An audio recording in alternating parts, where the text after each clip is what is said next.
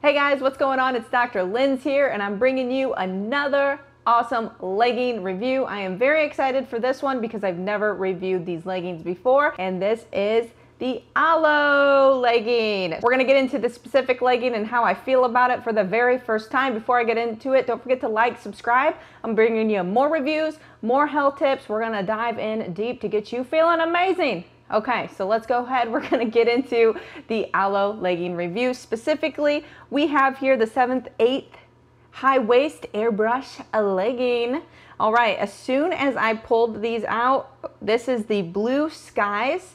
I was like, I'm loving this color. This is like one of my favorite colors. I love lighter blues and teals and things like that. So this color definitely hits the mark. It is very pretty. Now, when I pulled them out of the packaging again, I was like, okay, these are kind of thick, so this may be a good fall/winter legging. They remind me of the Fabletics Power Hold legging, if you're familiar with those, but when I put these on, I noticed they have more stretch, which I liked because I don't like my leggings being super stiff and not, contouring to my body and still leaving some nice wiggle room. So those were the two things that I noticed, is that it was thicker material, like especially compared to the Gymshark, seamless, Vital Seamless, and the Lululemon Aligns. These are thicker than both of those. All right, so again though, nice stretch. When I put these on, another thing I noticed, we're doing the high waist test.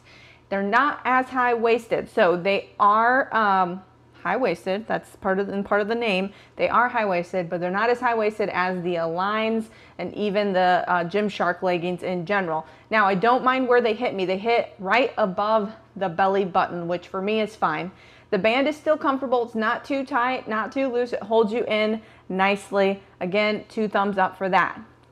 Now, let's go ahead. We're gonna get into, I'll tell you the sizing here at the end that I got, but I want to get into something here. They have a front seam, and the front seam is like a hit or miss. Some leggings have the front seam, some leggings don't. From Lululemon, Gymshark's pretty seamless, but you'll still find them in popular brands. So these have that front seam. Usually I don't have a problem with them, but where they hit me, I got a camel toe, okay? I'm just gonna be honest with you. I gotta let you guys know. And it could be my body, how, the seam hit me. It does have a little, I forget what these little crotch pockets are called to help prevent the camel toe. It hit too far back on me, so it didn't help prevent that. So the seam was like right there, okay? It was right there on your girl. So that's something that could be possibly happening. It could possibly happen to someone else who gets these. But I do know a lot of people that love Aloe and have these leggings. So again, could just be me. So let's go ahead. We're gonna move on to the back. These are pretty seamless otherwise, like on the outside of the leg. There's no crazy lines or anything like Gymshark does.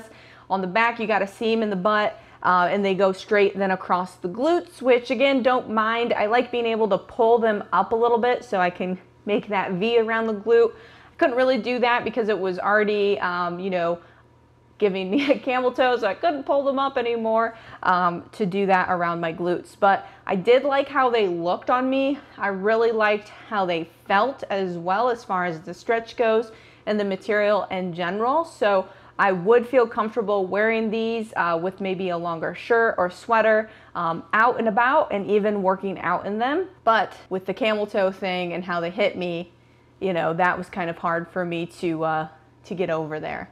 Last but not least, the length fit me great. I am shorter, 5'3", 145, so the length hit me good on that.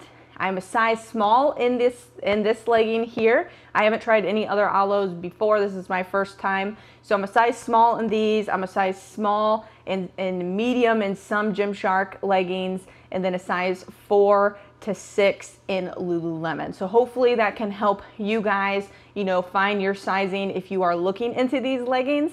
I will go ahead and link these up below. You can try them out yourself. Let me know if you do. When you shop directly from my links, it does help support me as well, and I truly appreciate that.